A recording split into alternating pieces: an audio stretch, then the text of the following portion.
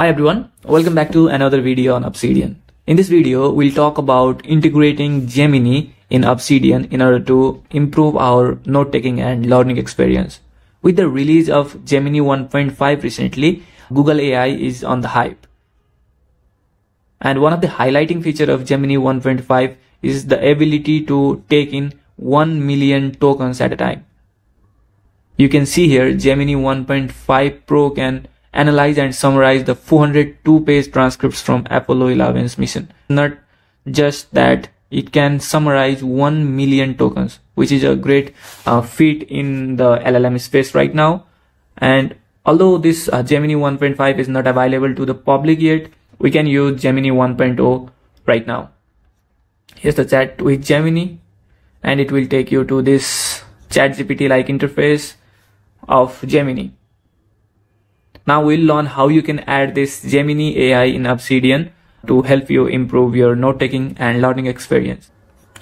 Let's go to our Obsidian Vault first. And there you will need to go to Settings, Community Plugins, Browse again. As always, to install a Community plugin, search for Gemini and you will have this plugin Gemini Assistant. I'll reinstall it. Click on Install. And you'll need to enable it.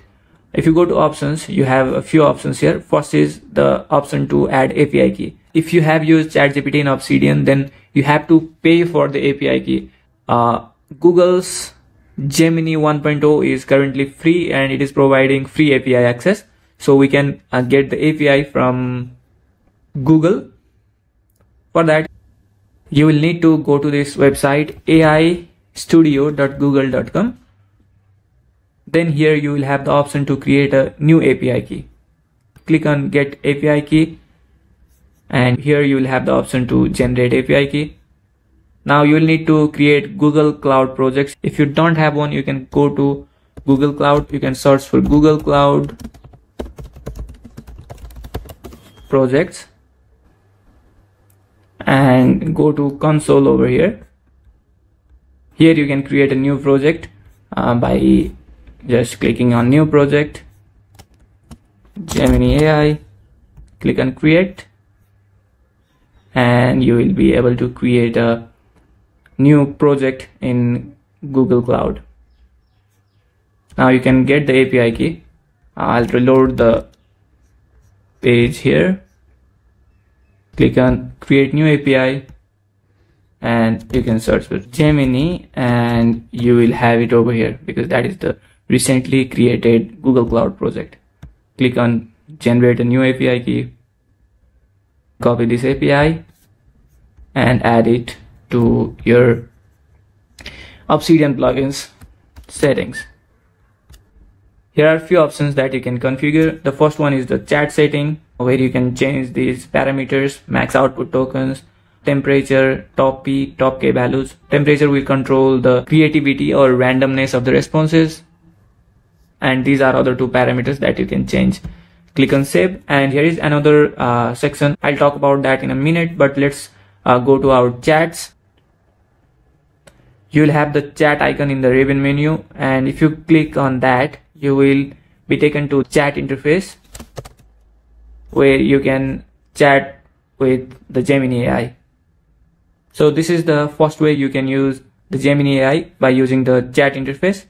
Then there is another one, which is by using prompts. Here are two prompts by default: selection and document. I'll just create a new one to show you. Let's create a prompt for summarizing our text. Summarize, and here is the scope where you can choose selection or document. Selection means that the selected text will be taken as context, while document means the whole document will be taken as context. Then here you have max output tokens, temperature, top P, top K values. Here is the prompt where you can write. Let's say we are creating a prompt to summarize our note, which means you can just write summarize note in 5 bullet points. You can save, and you will have it summarize, and you can just write selection. To make it more distinct, I will add another summarize document in 5 key bullet points. Click save. I'll delete these two because they don't have any prompt over here, so they will not work. You can add prompt and they will start working.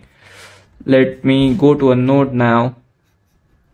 Let's say this is a book, Feel Good Productivity by Ali Abdaal, that I recently read. Now I can select this text over here and go to command palette and search for Gemini Open Assistant, and here you will have the prompts that you have created.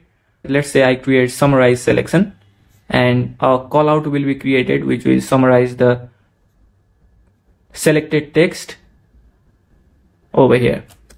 If I go to reading mode, here you have the summary of this text.